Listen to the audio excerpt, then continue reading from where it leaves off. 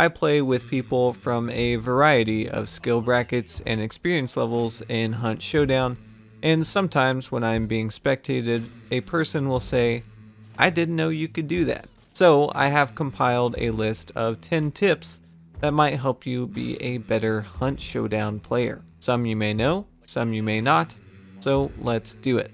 Number 1, throwables make cover. People often ask Crytek for a smoke bomb, but really, it isn't necessary. Most throwables in the game provide some form of visual cover. Fire bombs produce a thick smoke for 2 minutes. Concertina bombs offer some physical protection. Choke bombs obscure vision. And explosives like dynamite sticks produce large clouds of smoke. All of these options are great for risky revives or crossing dangerous open spaces. As a bonus tip, if someone has you pinned from an elevated position, you can time choke bombs and dynamite to detonate in the air. Number 2, you can clear poison clouds with choke bombs. With update 1.9, poison loadouts are about to see a resurgence, which means you might run into some poison clouds. Just be aware of the coughing, and this applies to choke bolts from the hand crossbow too.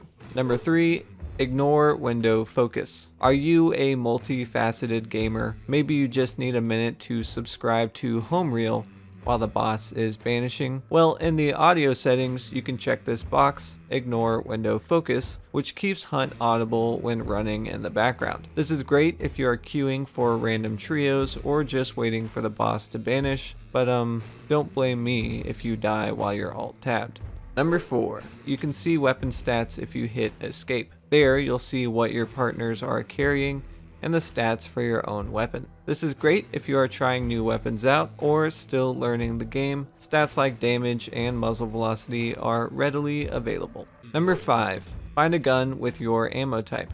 This is pretty common, I think, but some people might forget. If you are running low on ammo, you can find another hunter's gun with the same ammo type, pick it up, and then pick up your weapon again. You will then have the hunter's extra ammo.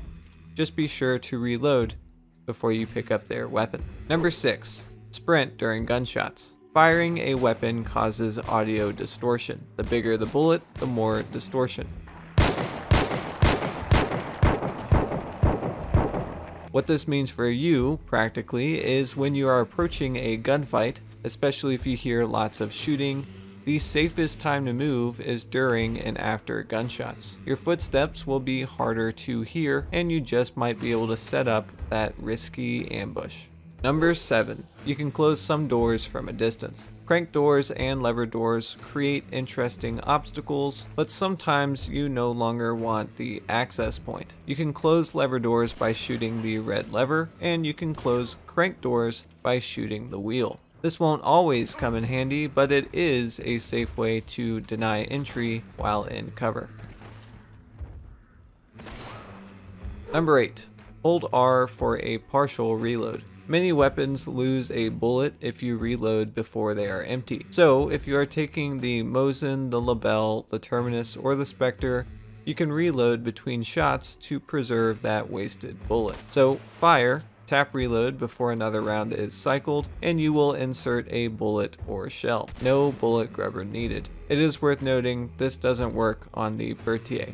Number 9, hold key to switch item slots. Pretty new addition, but good to know. If you are accustomed to having certain items on certain keys, you can switch your items in game. Pull out the item you want to move and hold down the key you want it assigned to. Just be aware it has to be a bound tool or consumable key, whatever you are switching. This is great if you recruited a free hunter and want to keep the consumables they come with. Number 10, auto interact. Back in your settings, you can check this box, auto interact with objects. When you hold the interact key, you will automatically interact with objects around you. This works for ammo, throwing knives and axes, bolts and arrows, and thrown consumables if you have Dauntless. It might not save you, but it is a pretty handy option to have enabled. And that's it. That is 10 tips that might help you in Hunt. Let me know if you learned anything and drop your own tips in the comments. Until the next video,